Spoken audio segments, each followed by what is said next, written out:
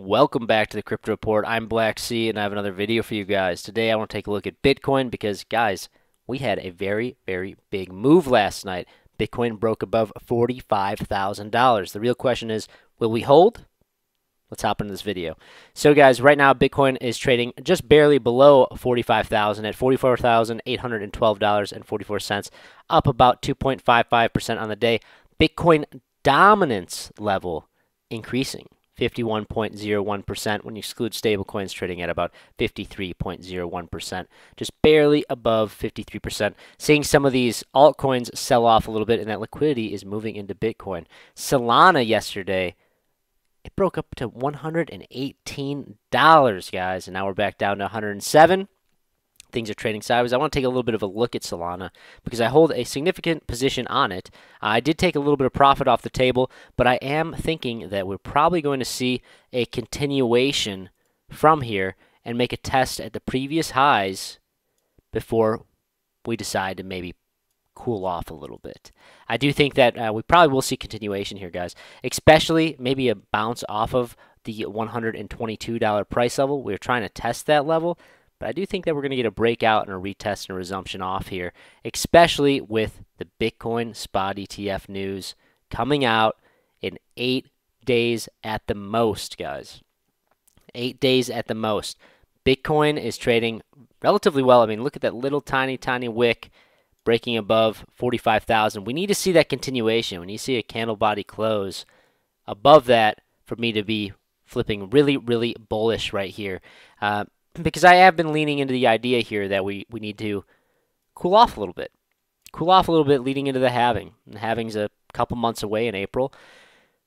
I think we need a little bit of a cool off. But that being said, today Jim Cramer from CNBC News was talking up a big talk about how Bitcoin is here to stay.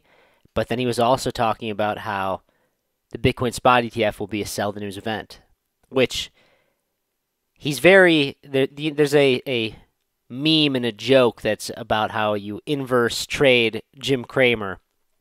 But that being said, he did kind of tote the line pretty well. He talked about how Bitcoin is here to stay, which is very bullish for him to say.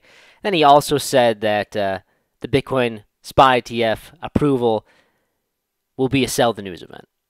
So let me know in the comment section below what you think, because I was leaning into the idea that it'll be a sell the news event, but now that we're seeing these mainstream media talking heads talk about how it's going to be a sell the news event, I think that it probably has a good chance of breaking out and continuing to the upside. I know that sounds ridiculous after this massive run we've had, but I think that is on the table for a breakout above 45,000. We could maybe even see 55,000, 60,000 before the Bitcoin halving in April. It's only a few months away.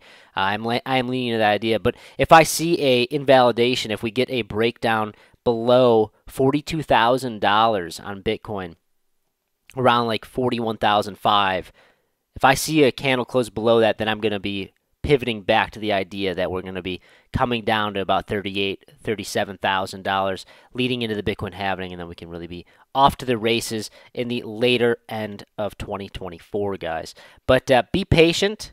There's a very pivotal moment happening here. Please go follow me on Twitter at 333Blacksea. I'm very active over there. I share some of my trades, like I shared how I took some profit on Solana. But that being said, I did take profit. It did continue to go up, but I'm still significantly in this position.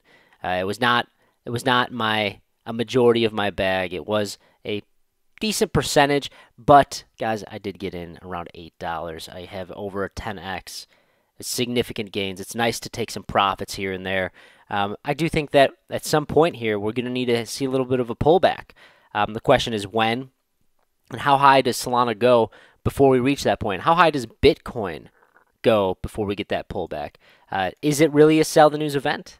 Can we break above 45,000? I really would like to see some daily candle closes above 45,000 to see some continuation into the halving. It will really give us a better idea here of where we're headed in the first quarter of the year.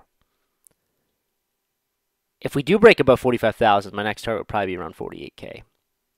But I'm not liking to see these wicks above. I would rather see some candle closes. We need to stay above $45,000. I don't want to see these little tests. It's nice, but we want to see some daily candle closes above it. But guys, if you like this type of content, please like this video, subscribe to the channel right now. Also, like I said, please go follow me on Twitter at 333Blacksea. Also, guys, check out some awesome referral links we have down below. We have a $4,100 sign-up bonus to Femex, $8,000 sign-up bonus to BitGet.